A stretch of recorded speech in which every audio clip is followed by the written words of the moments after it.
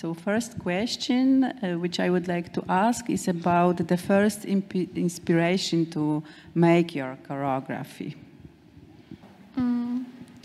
The inspiration for me was observation, myself and world and the people, definitely the people.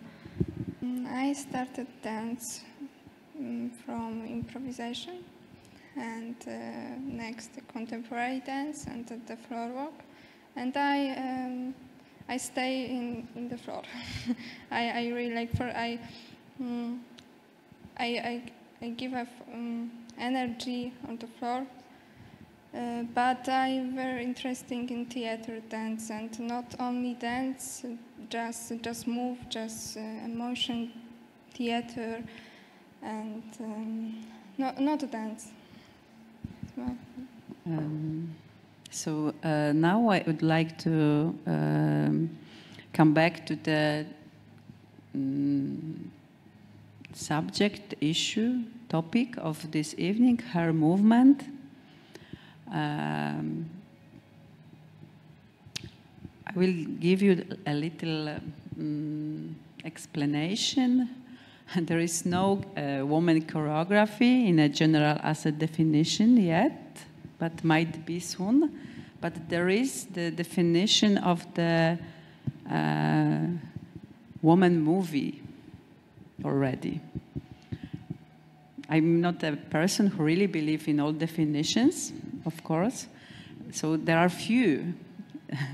And one is about it that movie choreography means that the movie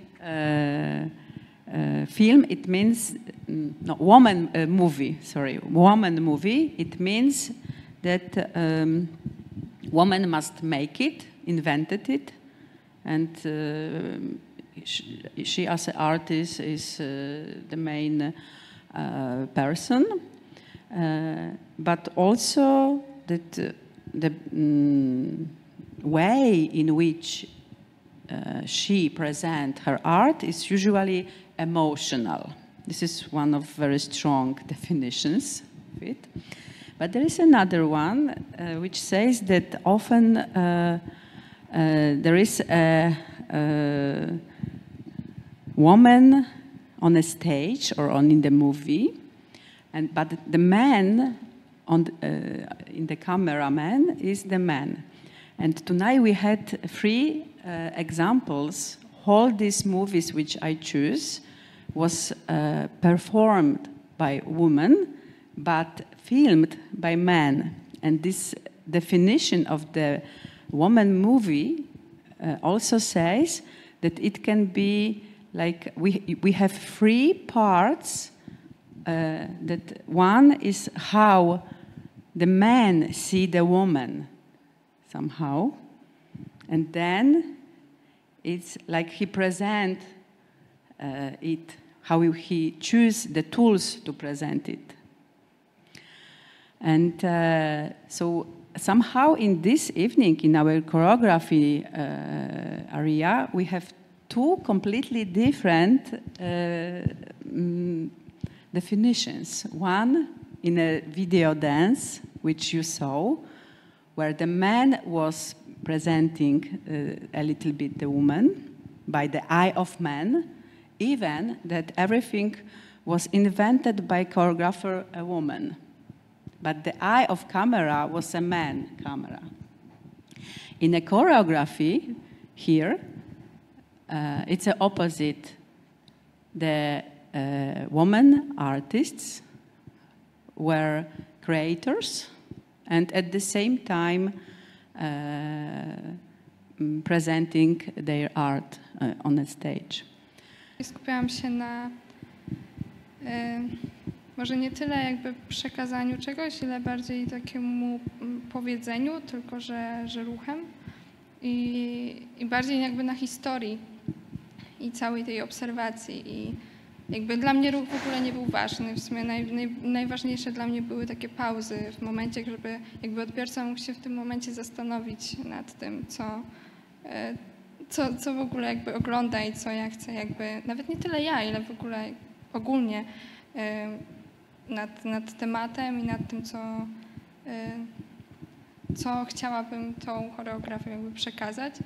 Dlatego ruch w ogóle nie był dla mnie ważny, był bardziej taką po prostu, bardziej ruch był odskocznią niż pauza była odskocznią.